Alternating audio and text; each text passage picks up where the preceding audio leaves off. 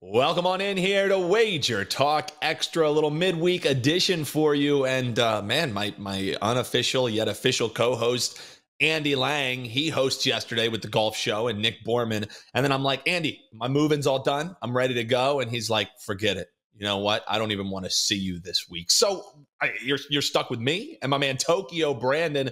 We're going to be talking a little KBO. He's got a free play coming your way in the KBO, and then we'll also talk how he's been looking in Major League Baseball as well. Just a one-off. So we're going to be talking with Brandon, and then we're done for the week. So I say let's get right into it and welcome in Tokyo Brandon.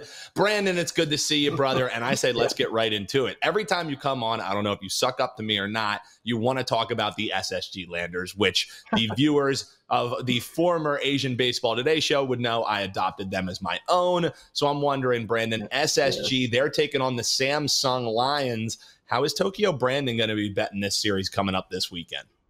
Yes, Dan, I know you love the SSG Landers, and actually, I'm going to be promoting them in this series. This series is going to be Friday, Saturday, Sunday series in the KBO, and currently, these two teams are just worlds apart. SSG has been quite cold lately, but Samsung has been cold all season, and so. I break these teams. When I break down a series, I look at a bunch of different factors, about 25 different factors. But I'll just break down a couple of the main ones here. SSG is a great home team, first of all.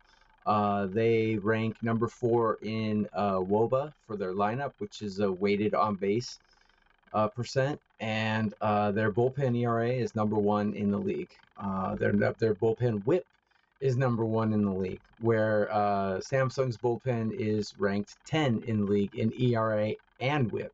So we've got first place team against the last place team as far as bullpens are concerned. Starting rotations also, SSG is close to the top. Well, they are the top currently. Samsung is second from the bottom in rotation ERA. And if you take a look at the hitting, season runs per game, pretty close actually, but SSG still has a slight advantage at 4.4 runs per game, where Samsung's hitting 4 per game. But if you look at the last week, break that down, SSG is heating up just a little bit, 5.4 runs per game, where Samsung is still stuck at around under 4 at 3.7 runs per game. So everything points towards SSG Landers in this series. So my advice to everyone is, if you see a line on Friday, Saturday, or Sunday, which is Asian time, that would be late night, or it would be a early morning Friday, Saturday, and Sunday in the U.S. If you see any lines where SSG is a minus 150 or better, you should jump all over it. Depending on who the starting pitcher is, I'll be releasing some free plays for this, but SSG even on a minus 1.5. Currently in the KBO, scores are averaging exactly 9.0 runs per game. So it is safe to lay a minus 1.5 if the line goes over 150. But my advice for everyone is, if you see SSG against Samsung and the line is anywhere minus 150 or better, you can grab SSG and feel pretty comfortable about it. I love to hear it. You don't have to tell me twice to be back in the Landers there, Brando. So SSG taking on Samsung, and Brandon's going to be looking for some advantageous spots to be betting the Landers. Before we give the folks the free play, I'm wondering, Brandon, what's going on over at your page, wt.buzz/TB, because the last 7 days, you're on that leaderboard, number 2 all sports profit, and also in the last few days, the number 3 in MLB profit. So it's not just these lesser known leagues in the KBO and MPB where you make your way, because you're on an 8-and-run team in the MLB. You got anything like that locked and loaded at your page? Yeah, if you read my profile on WagerTalk.com, you'll know that I was a scout for one of the Major League Baseball teams. I scouted KBO and Japanese baseball for them. And right now I'm on an 8-and-1 run for my MLB team totals. So that's quite a nice run. And like you said, yeah, I'm number 2 overall the last 7 days. I do have a MLB play out already for today. And I will be putting Asian baseball plays out later in the day. So check back to my WagerTalk WagerTalk.com page for those. My Asian plays, Japanese and KBO, are always $9 every day.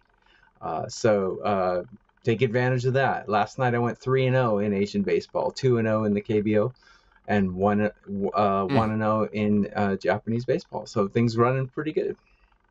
Yeah, the and-oh, always a good thing for the clients. Well, let's hope you go 1-0 here with the free plays on the show. Yes, sir. Because you got a game that you're eyeing here today, and Kiwoom Samsung. We talked about it. You like the money line here. Why are you liking the favorite in this matchup? Yeah, so let's just call this session Gut Punch to Samsung, because I'm going against them today as well, not only on the weekend series, but Amu Jing takes the mound for the Kiwoom Heroes, and he's been absolutely incredible this season. How incredible has he been? Well, if you look at his starts this season, he has started over 10 games. He has yet to give more than 2 runs in one of his starts, except for one game. Against KT 4 starts ago, he did allow 3 runs, but that's the only game where he allowed more than 2 runs in 10 of his starts this season. That's pretty incredible. He also has 104 strikeouts to 18 walks. Incredible strikeout to walk rate, and he's taking on Samsung, who is currently the worst. Second worst hitting team and the worst pitching team in the league. So I really like Amu Jing here and the Kiwoom Heroes. The problem is Kiwoom doesn't really hit very well. They rank towards the bottom in hitting, but not quite as bad as Samsung. And Samsung is starting a guy named Albert Suarez, and I don't know if you've been following the KBO. Suarez had a great 2 years, but this year he's kind of fallen off a little bit. In his last 10 starts, I'm not going to rattle off all the numbers, but he's given up a 9 spot, he's given up a 6 spot, and in his last 3 starts, he's given up 2, 3, and 9. So he used to be a rock-solid starter. He's fallen off a cliff a little, and he's backed up by the worst bullpen in the league. I really like Kiwoom here. The lines came out in some books at -140. I like Kiwoom -160 or better. If you don't really want to stomach a 160, you can lay the 1.5, but I don't really feel comfortable laying a 1.5 with Kiwoom. They're not the best hitting team in the league. This will probably be close, and it will probably be decided by bullpens at the end. Kiwoom is on the road, so a -1.5 would be okay, but I'm going to stomach the -140 here, which is what it came out with. Probably will drop to 150 or 160, but I could still stomach that. Amu Jing's he's been the best pitcher in the league right now, so I'm ready to back him and the Kiwoom Heroes. Tokyo Brandon, the most hated man in the Samsung locker room of all time. They don't not only fading him on the weekend, fading him in the play going tomorrow morning, and want to grab that now, as the money line probably going to be getting steeper as the day goes on, as that's what happens when Brandon talks KBO. Well, Brandon, always appreciate having you on. Best of luck in the MLB plays. Stay hot, 8-1 in the last few. So you know how to bet the weekend series with SSG and Samsung. And then you also know to fade Samsung, according to our man Tokyo Brandon. Big thanks to him, even when my co-host ditches me and Andy Lang. Tokyo Brandon is ready to get you some actionable info you know and love. That's going to shut it down for WagerTalk Extra for the week. Big thanks to TB, and big thanks to the production team behind the scenes doing a terrific job.